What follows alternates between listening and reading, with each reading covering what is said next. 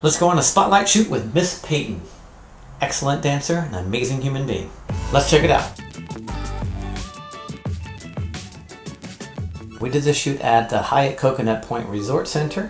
Had a lot of different options inside and out. This first location was a single key light, camera left, and I used an 85 1.4 G Master lens, and I was sort of going for symmetry. Anytime I'm going for symmetry in a shot, and especially working with a dancer, I try to keep the pose pretty simple to help with that. On this shot, Jessica was shooting a 16mm 2.8 lens, and we had two off-camera flashes on either side of the talent.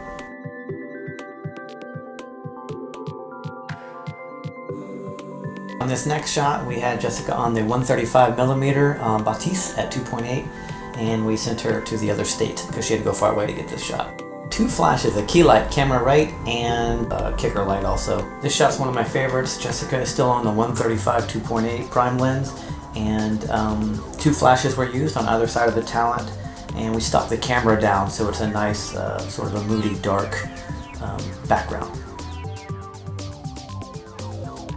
On this shot, you'll see two off-camera flashes, a key light to camera left, and there's also a kicker light that I put a gel on.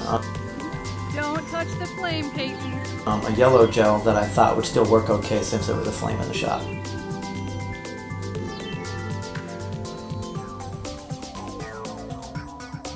I really like how the two light setup really highlighted her form and how the light hit her face. Beautiful. This is what you do when you have a giant Connect 4 game. You get an excellent dancer and put her in a tutu and play. This is the two light setup. Key light was camera left and a kicker light was camera right. Shot on an 85mm 1.4.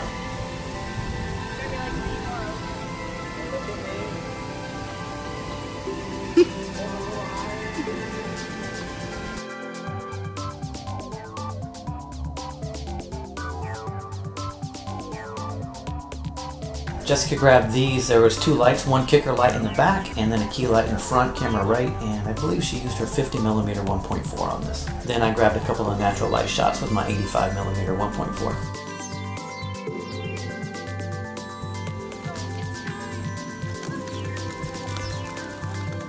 I was walking down the hall and I saw this scene here and I thought this could be cool.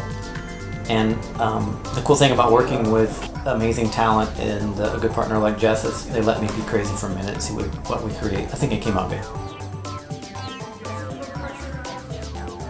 Only one light was used on the floor behind her, and I removed the actual flash in post, and no dancers were harmed during the making of this photo. That can be proven in the court of law. Single bare bulb flash on her on this one, just going for some sort of dramatic symmetry shot. You can see the key light camera right on this one, and I'm still on an 85mm 1.4. I love all the leading lines of the staircase and the lines of her that she creates as well as her outfit. I just love this series. Jessica doing a little bit of hair maintenance.